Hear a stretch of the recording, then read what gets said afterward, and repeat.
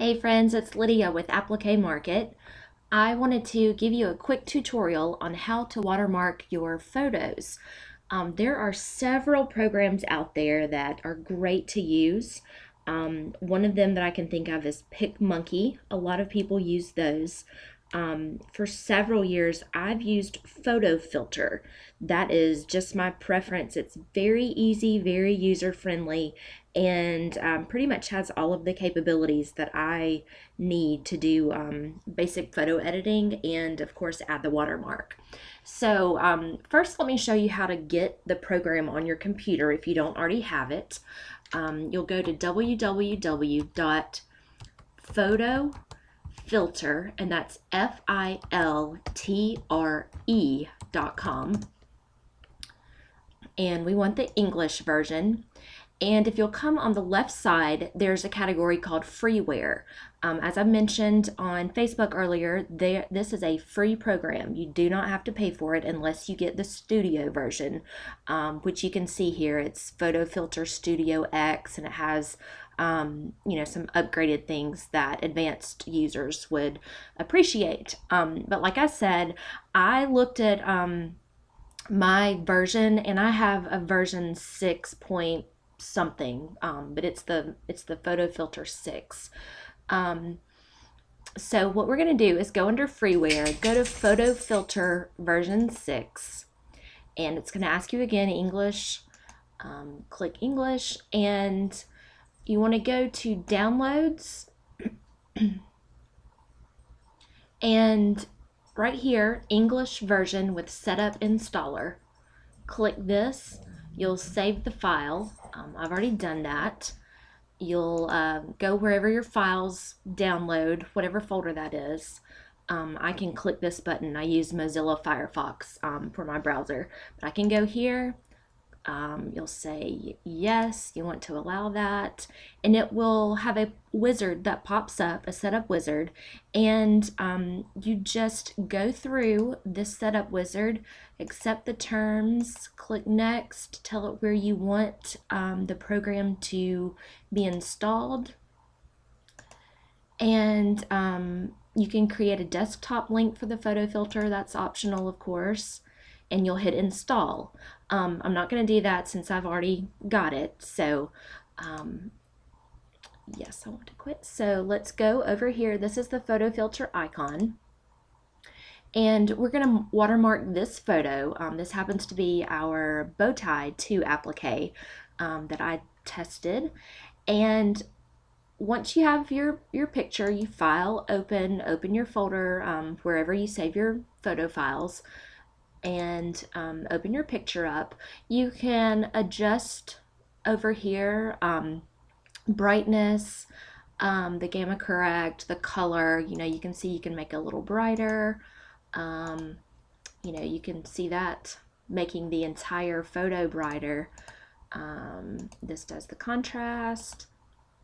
So once you get the picture like you want it edited, you will come to this T, that is for text. And I'm just going to show you how to make a simple text watermark for right now. So we'll click on the text box, and this basically will show you all of the fonts that you have installed on your computer. Pick any one of them that you like. One that I use sometimes that I like is Marker Fine Point. That's a good one, easy to read, so let's just go with that one. Color, I like to do it white for a good watermark. You can do any color, but white is generally what you see in watermarks across the web. So I don't want this to be bold.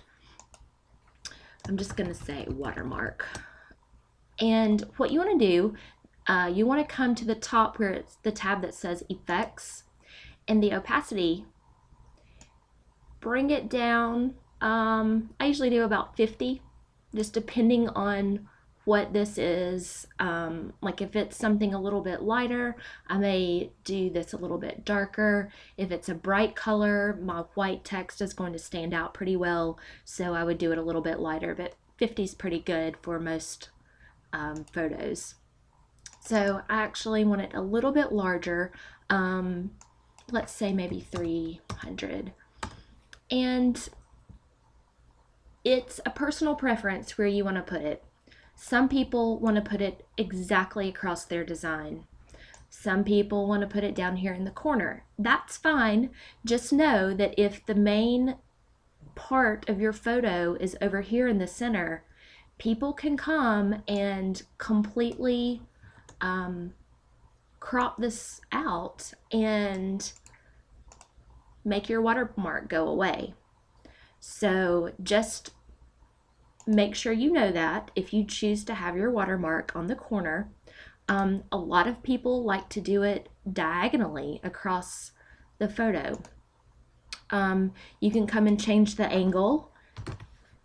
That will make it diagonal. You can put it right down the center. Let me just change the text so you can see what it looks like in different things.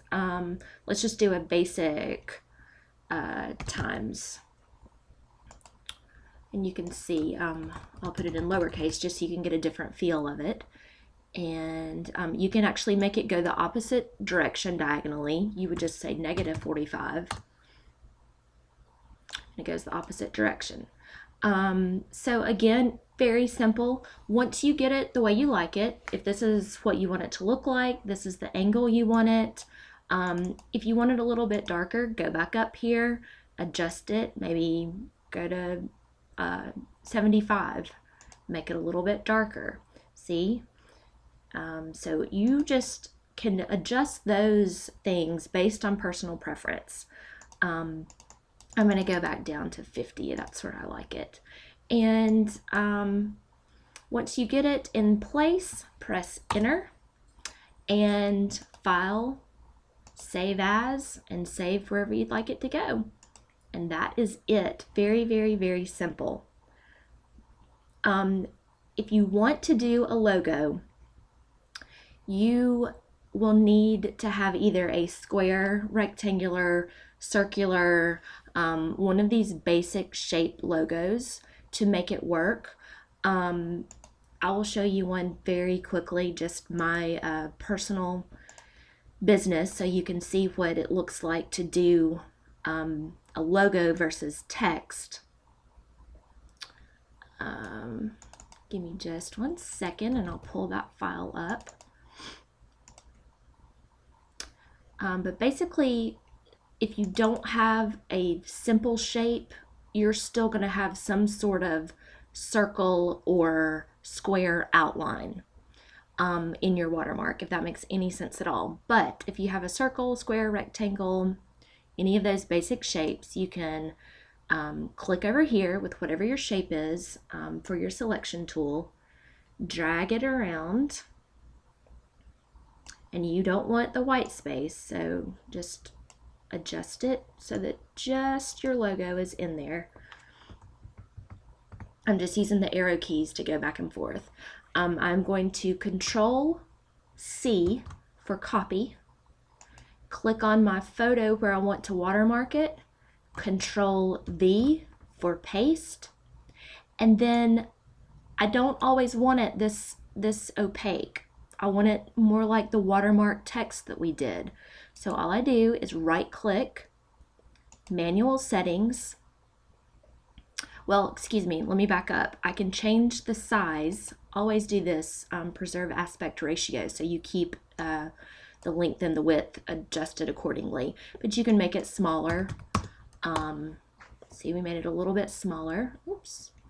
And okay, so to adjust how opaque it is or how see-through it is, double click left mouse button, and again you'll see you can adjust this. Again, maybe about 50 is good. Press OK, and you see how it's transparent now. You know, I can put it right on top of the design and still see the design.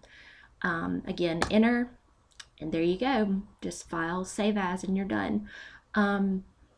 This is very simple. Like I said, we hope that we never come across this in our group, but we do live in a modern world where pictures and you know, important photos are posted on the internet, and it's up for grabs if you don't have a watermark. So yes, there are programs that people who are in the know can use, like Photoshop, and they can go in and remove whatever watermark you have placed on there. That is possible. However, if you put a text or a logo watermark on here, it is more likely that they will not take the time to take your photo and go to the trouble of removing your watermark just to steal your photo. So basically, you're just deterring them, you're making it 1,000 times harder for them to steal it. So hope this helps, guys, and we'll see you next time.